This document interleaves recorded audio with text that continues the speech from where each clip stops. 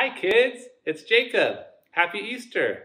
At church during Easter, we have a saying. It's He is risen. And when I say that, you respond with He is risen indeed. So let's give it a try. He is risen. He is risen indeed. Let's try it one more time. He is risen. He is risen indeed. Great job.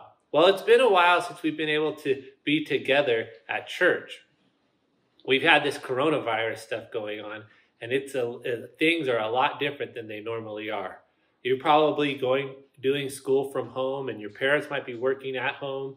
You've probably had maybe your sports and other activities canceled, maybe friends and parties that you've been wanting to do, you haven't been able to do.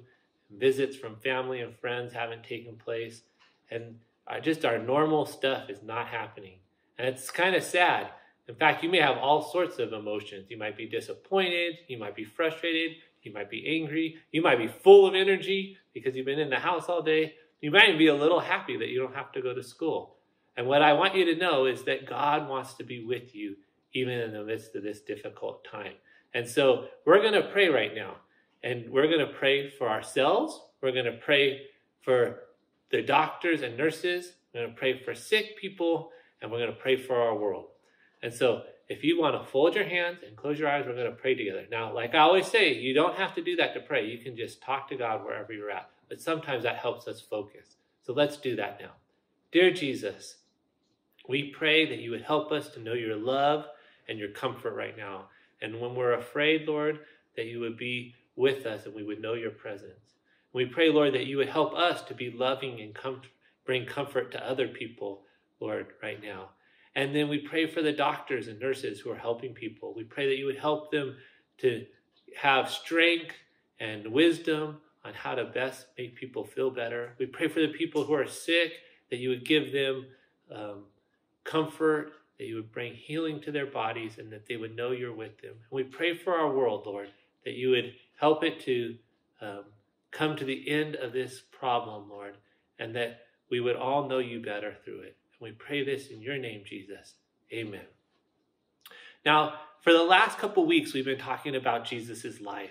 And today at Easter, we're going to have a very special lesson. Last week, we learned that Jesus died on the cross. It was a very, very sad day that day. The religious leaders didn't like the things he had said and done. And so they made up stories and lied so that he would get in trouble. And the soldiers arrested him and nailed him to the cross, and he died. His friends, the disciples, didn't know what to think or what to do. They didn't know what had happened to Jesus or what would happen next. So a couple of them took his body and laid it in a tomb. But back then, tombs were made out of caves. So it was kind of like this. They had little caves. And in those caves, they put a rock in front of it. Now, Jesus had promised to come back to life in 3 days. And so the religious leaders remembered that, and they decided to put some guards in front of the tomb so that none of Jesus's followers would pretend that Jesus had rose from the dead and steal his body. Now, no one really thought that Jesus would come back to life. In fact, but 3 days later, those soldiers were in for a big surprise.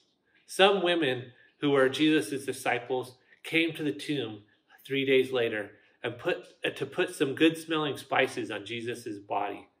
But how were they going to move that big stone? What were they going to do?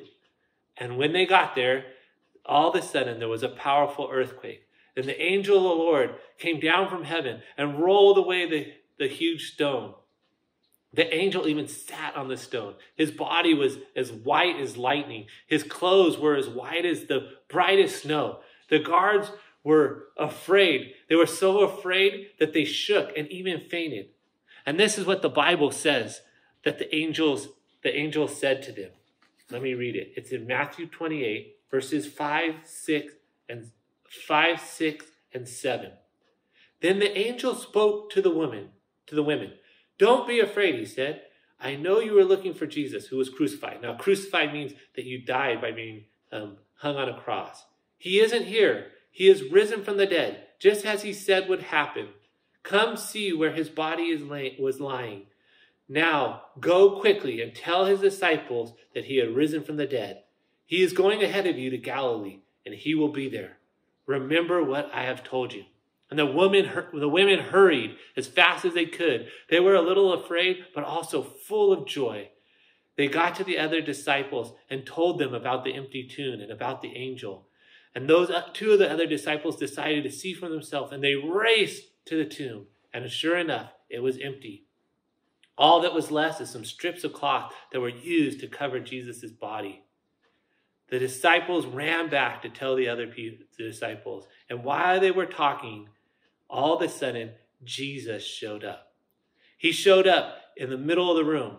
How do you think he got in there? Do you think he knocked on the door? Nope. Do you think he opened the window and climbed in? Nope. He actually went right through the walls. The disciples thought he was a ghost. They were afraid. And then Jesus said, "I want something to eat." So they gave him some fish and some bread, and he ate it. And they knew that it was the real Jesus, because ghosts do not eat. It took a while for the disciples to understand that Jesus was really back.